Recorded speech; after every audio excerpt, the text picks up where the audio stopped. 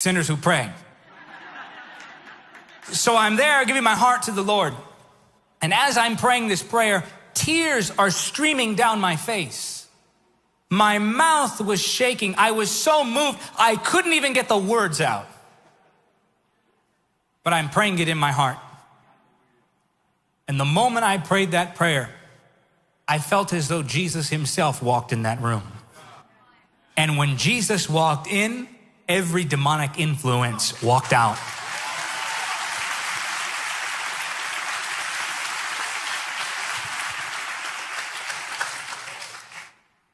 And from then on, I began to seek the Lord through the scriptures and prayer, and I would read books on revival and the Holy Spirit and prayer and so forth. And as I began to seek the Lord, there was some movement, some momentum to my spiritual growth. I was excited about everything I was discovering. I was reading the book of Acts, and I was reading the Gospel of John, the book of James, one of the first books I read as a new convert. Back then, I would skip the genealogies. Today, I don't, but I would go through the different portions of the Bible, just thrilled to see what I could discover about Jesus and God today.